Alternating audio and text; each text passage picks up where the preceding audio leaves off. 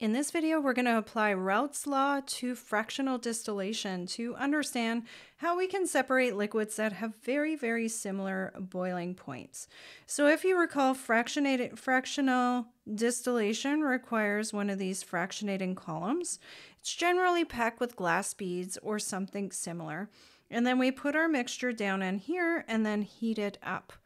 Now, one thing we're going to want to keep in mind is that the fractionating column is going to be hotter down here and it's going to be cooler up here. And that's just because of the distance away it is from the heat source. So as we're kind of heating it up, we're going to get the vapor rising, and then it will sort of settle back down as it condenses and stop on some of these glass beads.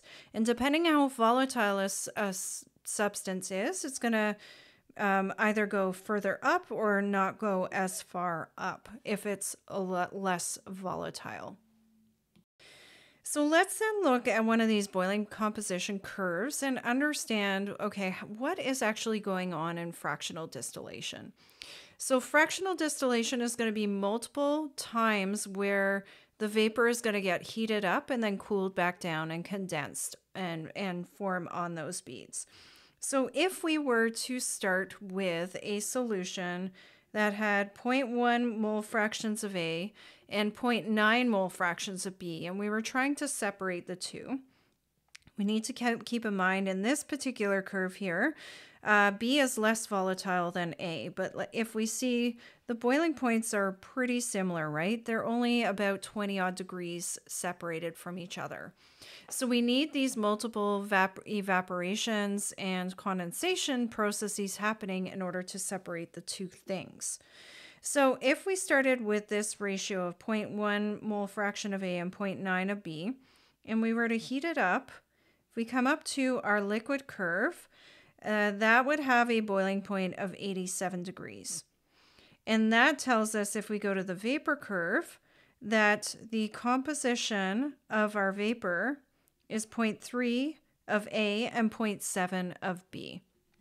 So not very purified from each other.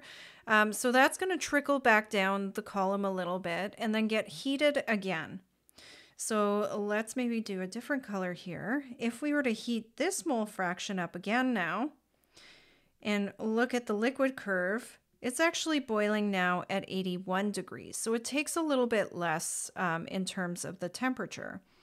If we were to follow that over to the vapor curve, then our vapor is made up of 0.6A and 0.4B. So we've jumped up from 0.3 to 0.6A and we jumped down in B. So it's a little bit more pure in A.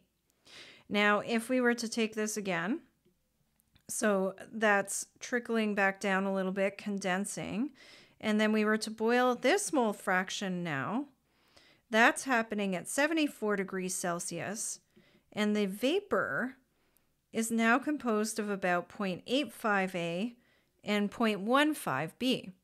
So it's become even more pure in A. And we can keep doing this, right? So if we then reheat this vapor after it's condensed, it's going to boil around 70 degrees, and its vapor is going to consist of, around 0.95A and only 0.05B.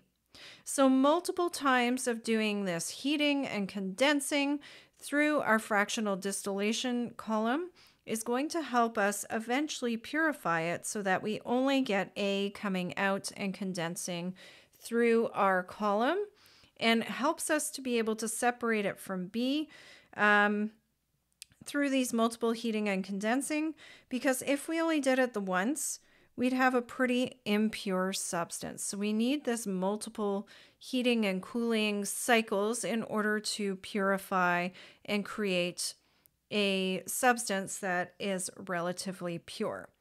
So that is how fractional distillation works. That's it for this video. We'll see you in the next one.